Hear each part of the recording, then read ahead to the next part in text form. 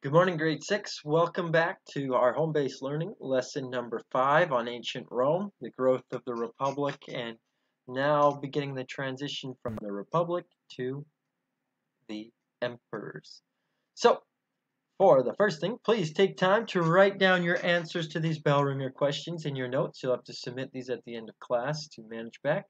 Quickly and quietly pause the video and please answer these questions. Now, the first question, what was about to happen in Rome when we finished the last lesson? I was thinking about that a little bit. I didn't quite tell you, but I did hint at something, and it has to do with the second thing on this, the second question, which is what do hungry people do? Now, there's a lot of people who are hungry, right, who just moved back with the army. They came back and came to these farms that were run down. Remember that house that looked pretty shaggy, right? Farms that weren't ready to be worked, and no food, no money, no way of living. So they mass migrate to cities where it's not much better, but they can beg, they can do other things. All the cities or all the farmland now belongs to the rich. The rich are getting richer, the poor are getting poorer. The Senate's growing in power, taking away power from the other people, doing whatever they want, and people are hungry. Hungry people rebel, right? So we're looking for a revolution in history. That's what's about to come. So civil war starts. Okay, hungry people everywhere. This is a continuation of last class. What do? They attempt to take land. There's these two guys, Tiberius and Gatius. You read about them in your reading, so I won't cover them too much. But they are two guys, brothers, who work to free up land to give back to the people, saying the power and what makes our country strong is people having their own land, those kinds of things. However, it didn't really work, and so Senate still had control. The Senate's made up of the rich. Nobody really wants to give away their money or their land. Problems arise. Okay, life goes on with the Senate in control. Then this guy named Julius shows up on the scene, and he's telling people, he's a general in the army, he tells, I will give you land, poor people, I will give you land if you serve in the army for me. So all these people are like, I got nothing else to do. I'll serve in the army if you give me land. And so what begins to happen is this guy, Julius Caesar, joins with his friends Pompey and Croce, okay, and they become a consul. It's actually called a triumvirate, okay? Three people. Tri means three, and they're in charge. There's three people in charge. Julius isn't quite Caesar yet. He calls himself Julius Caesar later. But he's offering these people land to fight. And so what do? They're Romans, so they go and fight, and they begin taking lands in the north. And Julius Caesar becomes more and more popular. He's conquering the Gauls, which is in the northern parts of Europe, England. He's expanding the Roman Empire. As he's expanding, right, what do you gain? You gain land. So he's offering land that has been won through battle back to his army and his soldiers. And really, at the time, it would be a very good thing for you to do if you're poor. Serve in the army and be taken care of there, but also have land when you're finished. Three-person government. While he's gone, the other two guys, Crassus and Pompey, they're back in Rome. Crassus actually dies in battle, but while Julius is gone, fighting these battles on behalf of Rome, okay, he's called back. Basically, Pompey has worked up everybody in Rome, saying that he's a traitor. He's trying to rule this country all by himself.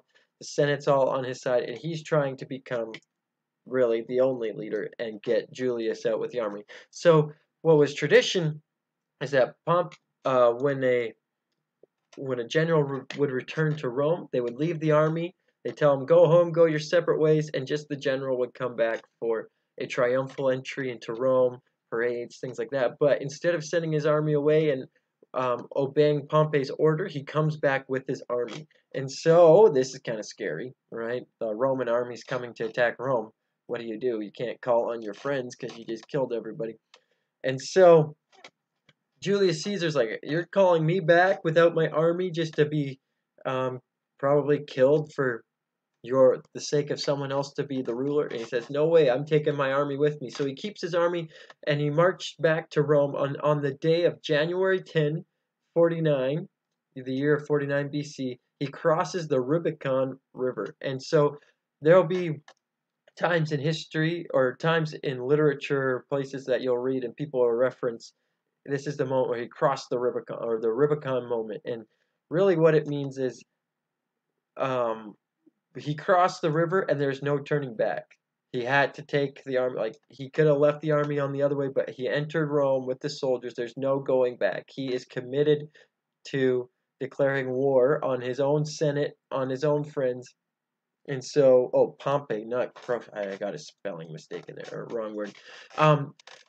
So Pompey and the Senate flee. They flee to Greece, where they were later defeated, and it begins a civil war. The poor on the army with Julius Caesar against the established rich, the people who are caught up in the bureaucracies, flee and are defeated. And then Julius Caesar takes over as dictator, and we remember that role as dictator. It was someone who was in charge of the government for 6 months.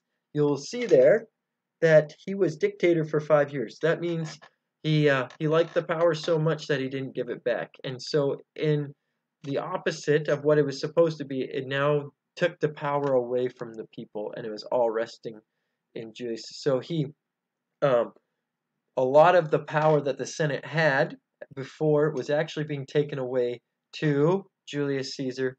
However, he did increase the Senate to 900 people to make more people satisfied. He lowered taxes.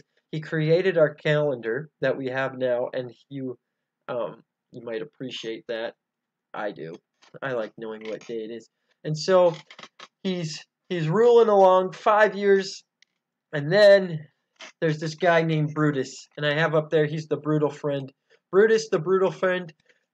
The Senate, the others who are all scared, are worried that Julius is becoming too powerful. So out of fear of his power, the Senate, on the day of March 15th, 44 BC, the Senate assassinates Julius Caesar. And so one of them was Brutus, who was considered his best friend. So the lesson here is don't name your son Brutus, because Brutus just doesn't have a good reputation in history as being a terrible friend to those around him. And so ends the rule of Julius Caesar. However, like most leaders and people in power, they had a plan for when they died. And he planned, it pays to plan. And so when Julius Caesar had died, he had a plan to leave power with someone named Octavian, and that is the next person, and probably the most exciting one to learn about thus far. So I would like for you to please finish those questions from the beginning, take notes, submit your questions and your notes to ManageBack in a document under Home-Based Learning Week 3, and I will see you all for session